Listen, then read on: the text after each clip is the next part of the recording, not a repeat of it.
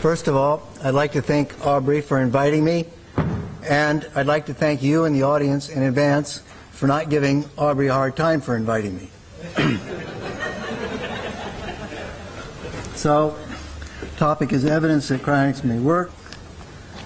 Cryonics is the practice of preserving legally dead humans and animals at cryogenic temperatures in the hope that future science can restore them to a healthy living condition as well as rejuvenate them.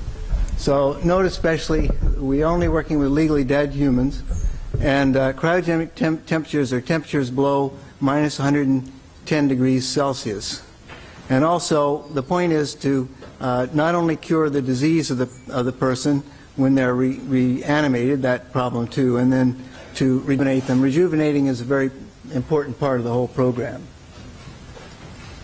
So the aspects I'm going to discuss, focus on here are cooling and storage at low temperature, avoiding ice formation, and the fact that being legally dead does not necessarily mean being irreversibly dead. So most of us know that you can keep food in a refrigerator or freezer, and that'll preserve it. Most people know that children, especially children, many adults too, have fallen in ice water and remained in the ice water without their heartbeat or respiration, and recovered without neurological damage. And similar experiments have been done on dogs, kept at 10 degrees Celsius, endured over 90 minutes actually of cardiac arrest without neurological damage. The northern wood frog does even better. They can spend months in semi-frozen condition, -3 to -6, with full recovery of heartbeat upon rewarming.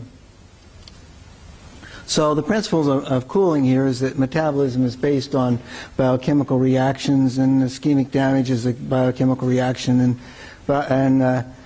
biochemical reactions are just chemical reactions, and cooling can slow chemical reactions. And actually there's the temperature dependence of chemical reaction rates that's determined by the Arrhenius equation. So there is the Arrhenius equation, and here you see this is the reaction rate, and expressed as a function of the energy of activation and the temperature. These are constants, the gas constant and a collision constant. And so you can take the log of both sides and then make two equations. So you've got two reaction rates and two temperatures, and then subtract one from the other. So you've got one equation again. Do a little rearrangement, and now you've got a ratio of two reaction rates expressed as a function of two temperatures.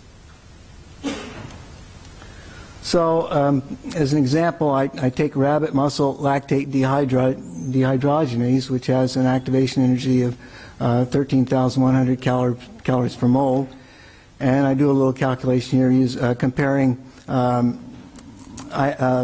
melting point of water 0 degrees Celsius with human body temperature 37 degrees Celsius. And we see that at human body temperature, the reaction proceeds 18 times faster than it does at 0 degrees. And as a point of reference, experimentally it's been shown that oxidative phosphorylation proceeds about 20 times faster at human body temperature than it does at 4 degrees Celsius. So it just shows that the Arrhenius equation calculation is in the right ballpark. So carrying this logic a little bit further, I look at dry ice temperature compared to human body temperature. We see that human body temperature goes 400,000 times faster, down to minus 120 degrees Celsius. It goes 3 billion times faster, and liquid nitrogen temperature 9 octillion times faster. That's 9 times 10 to the 27th. So you see that liquid nitrogen temperature, you're basically not getting much, hardly any reaction rate at all. Of course, this is all based on the assumption that you're in a liquid phase, and you aren't. And so things are reacting less because at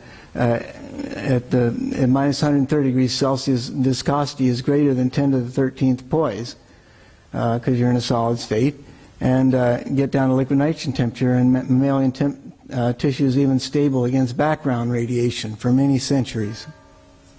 So that's the temperature problem. What about ice formation? Well, many people think that when you freeze mammalian tissues that the ice freezes inside of the cells and the cells burst, but actually what happens is the water osmotically leaves the cells to freeze in pure form, and as the water expands, it crushes the dehydrated cells in the increasingly diminishing unfrozen channels. But in cryonics, we try to use cryoprotectants to antifreeze compounds to reduce the ice formation. And these work by hydrogen bonding colligative action. They get between the water molecules. So you can see these are the most common cryoprotectants probably. And see they have these groups here that are very facile at hydrogen bonding. And they're small molecules that can get in the way and have a good colligative effect. So ethylene glycol, that's the antifreeze that used in automobiles. Propylene glycol has been used in ice cream to reduce ice crystals, not used so much anymore. Glycerol has been used since the 1950s to cryopreserve sperm and blood. And DMSO is the most commonly used cryoprotect used in cryobiology. So we're trying to avoid crystallization and achieve vitrification, which is vitrification is a solidification without crystallization. It's another solid state. It's a glassy state.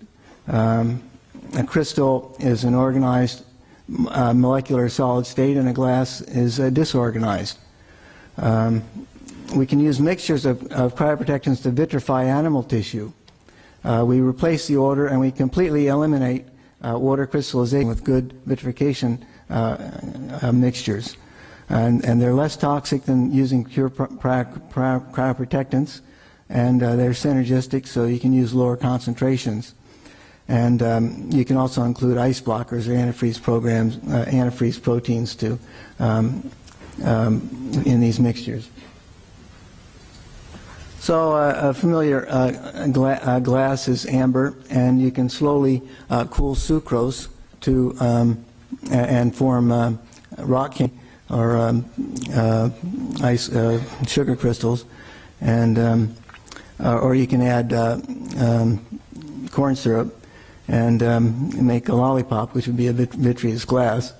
You can slowly cool silicon dioxide and get quartz or sand, or you can add sodium oxide and calcium oxide, and you get soda lime glass, which is the common glass that's used in vessels for drinking beverages and window panes and that sort of thing.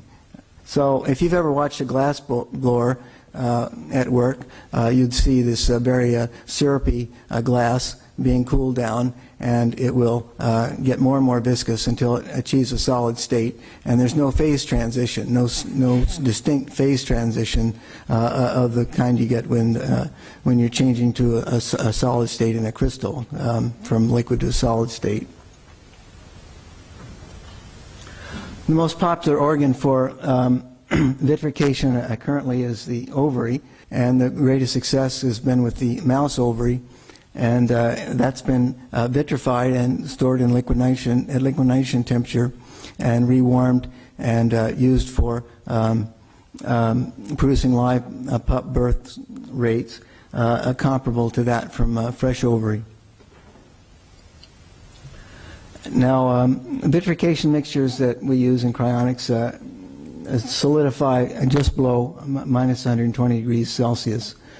So hippocampal slug has been vitrified to a solid state at minus 130 degrees Celsius and then rewarmed to give nearly normal ultrastructure under electron microscope, and also viability in excess of 90% of normal. The way we measure viability is by intracellular potassium-sodium ratios. So we assume that the sodium pump is functioning well in order to give you good ratios, and also the membrane obviously must be intact. The greatest success with vitrification to date, to my knowledge, is vitrification of the rabbit kidney. And rabbit kidney has been vitrified to minus 135 degrees Celsius and transplanted into a rabbit and operating